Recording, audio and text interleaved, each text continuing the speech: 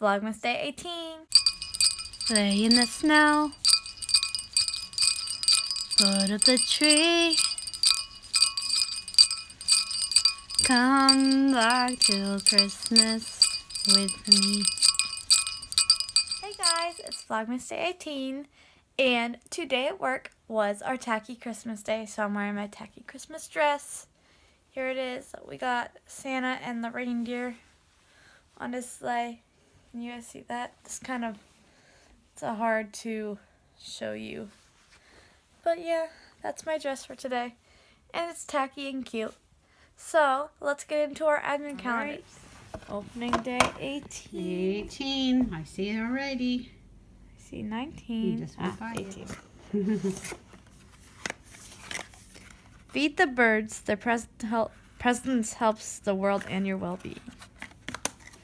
Feed the birds. Tuppence a bag. What did we get? Shea hand cream. Oh. Okay. Alright guys, on to day 18. Ooh, we got a liquid suede. And this is like super dark. It's called Stone Fox. And it's like a grayish black. I've never seen a color like this in lipstick, but very interesting. Let me just swatch it on my hand real quick. This is such a strange color. It's like a purpley gray black. Look on my hand. So weird. Don't know if I like it, but it's more of a Halloween color. But yeah, and now I'm going to show you some of the presents I got today. Alright guys, so here's one of the first gifts I got today. This is actually a card from a little girl in the room right next to ours. Like, our rooms are connected. So, I was not expecting this at all, but she gave me a $25 Visa gift card. Like, how crazy is that? That, like, I don't even teach her, and she got me a gift card.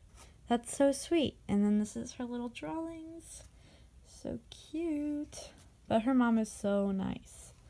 Love it. Alright. The next present I got was this mug. And it's really cute because, oh, there goes the bow. It's really cute because when you like shake it, all the glitter like moves around. And then you open the lid. Let's see if I can do this one-handed. Open the lid. And there's lip balms inside. Look. There was 3, but I gave my mom one because I don't need 3 lip balms. But they're Burt's Bees. This one's red raspberry with flavor crystals. And I've never tried these before, so I'm really excited. Oh, there's my finger. And this one is pineapple flavored. So that looks really good. And then there's like lots of little candies and stuff in there. Super excited about that. And then also, I got this from one of my kids. And it is this ginormous mug. You guys don't even understand. This is a hot cocoa that they got me to go with the mug. And it fits inside of the mug. Because the mug is so huge. Like, what is with giant mugs this year in Christmas? But it's really cute. And I really like it. But I don't know if I'm going to actually use it because it's so big. And I don't drink that much hot chocolate or tea or coffee. I don't really drink coffee because I don't like straight coffee, but I like fraps and stuff. But yeah, like that's so big.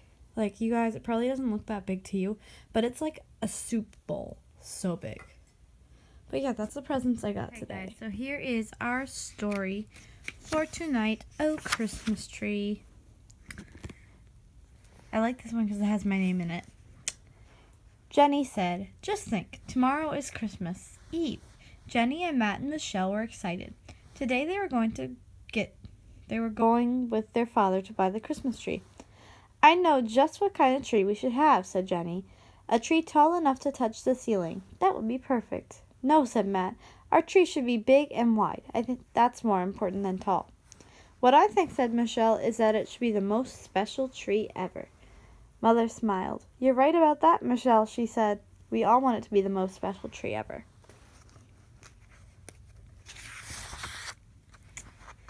Then Father said, "All right, let's get going." Jenny and Matt and Michelle hurried to put on their coats and mittens, bundling up against the winter wind. It was a long way to the Christmas tree lot. "Look in that store window," said Jenny when they got into town. "I see a toy shop with elves making toys. And I see Rudolph and the other reindeer in that one," cried Matt. Michelle looked too, but she had other things in her mind. She was searching for the Christmas tree lot. It seemed to take forever to get there, but Father finally said, "Well, here we are." Michelle was the first to run over the fence. Jenny quickly spotted the tree she wanted. She picked out a very tall, thin pine. "This is the one," she said. But Matt said, "Here's a better one." He pointed to a short, wide tree with full branches. None of the Christmas trees seemed right to Michelle. Then in a corner of the lot, she saw a scraggly little tree that seemed to say, "Please pick me. I want to be your tree." "Here's the one I want," called Michelle. The others came over. At first they laughed at such a small tree, but finally Father said, "All right, if you insist, this is the one it will be." Look at that tiny little Charlie Brown tree over there. When they got home, Mother was surprised to see such a small tree. "Michelle insisted," said Father with a smile, "so here it is." Just then Grandma and Grandpa arrived. "Now we can all decorate the tree together," said Matt. Jenny made a special string out of beads she had been saving. She wound them around the tree's branches. Matt hung up the special toy soldier ornament that he had made at school. And Michelle put her angel doll at the very top.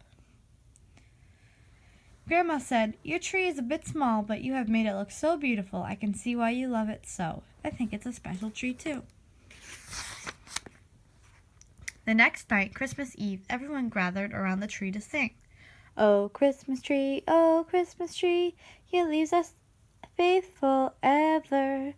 Oh, Christmas tree, your leaves are faithful ever. Not only green when summer glows, but in the winter when it snows. Oh, Christmas tree, your leaves are faithful ever." As they sang, right before their eyes the little tree became more and more beautiful. Lights twinkled from every branch, and its bright bulbs sparkled. The little tree seemed to be saying, "Look how beautiful I am, and how happy I am to be your Christmas tree." The next morning was Christmas. When the family got up, the little tree was as beautiful as ever. Santa had filled all their stockings and left their presents under the tree. "Oh," cried Jenny, "look at this dollhouse. It even has furniture inside." Matt said, "This train engine is great. I can't wait to try it out." And Michelle squeaked, "What a beautiful doll Santa has left for me. I think I'll name her Sally." As it saw the happy children, the little tree seemed to smile and say, "I'm proud to be your special Christmas tree."